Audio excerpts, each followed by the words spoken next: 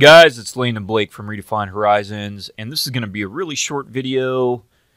I'm going to show you a little trick to fit some record data into some other line work, some geometry from a land record. So this is a road right-of-way that my buddy Justin Height drafted out of a deed, and I'm trying to fit it to this other chunk of line work here. This is a big boundary survey we did in the foothills southwest of Pleasanton, California. So I've got it anchored here to this point, and what I'm trying to do is I'm trying to rotate this line work in, and it's a little tricky here because what I really want is I want to rotate this point, this end point here should be located on this line here.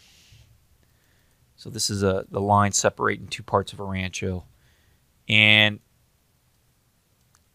it's a little bit tricky because I don't have a fixed point to rotate to here, right? There is no node in here to rotate to. I'm just trying to anchor this point to a line. Okay, and actually I didn't even have this extension in, so when I started it looked like this, right? So this point actually touches the sideline of the road. Okay, it doesn't go to the center. But there's no angle point in the sideline here where this intersection is, right? I don't want to rotate to this point. It's not the right point. So this is perpendicular to that angle point. That's not what I want. I want a point that's somewhere over here like this, right? I'm looking for a point like right here. Okay, so I'm going to show you how you can do that in AutoCAD. So what we're going to do first is we're going to draw this line in. We're going to extend this line, okay, because I know I want to hold this line. Actually, the line separating this rancho actually continues here, even though I don't have it mapped. So we just want to extend that out into space.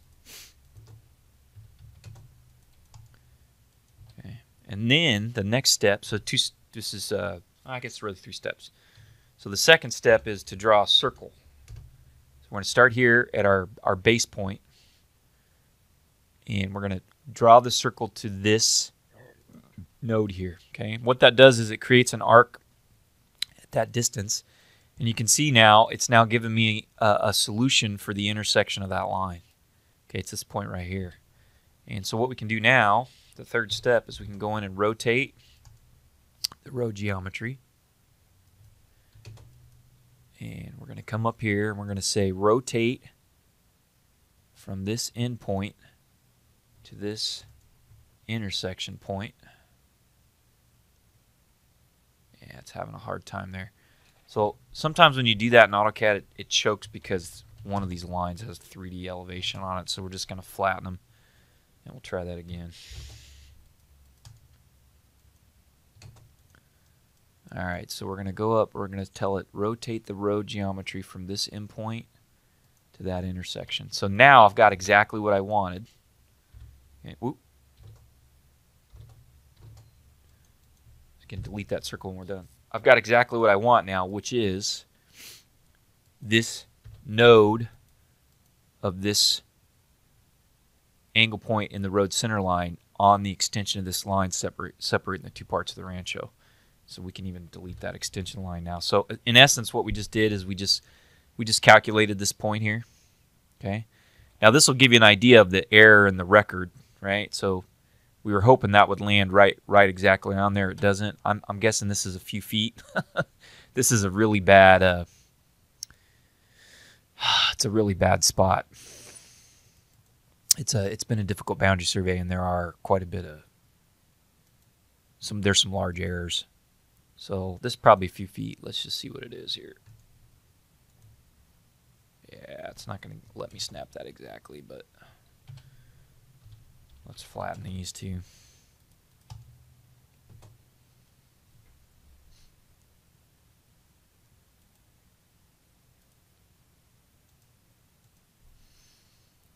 So that road fits within about 3 feet. That's actually not bad considering some of the large errors I had here. So I'm pretty happy with that solution. Anyways, I wanted to just show you guys that little technique there when you're trying to rotate something into an extensional line there. You can use that circle and that kind of 3-step circle and rotate method to do that.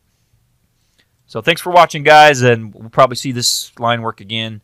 I gotta do some more videos on creating a record survey from this resolve boundary line work. So we'll see you on the next video.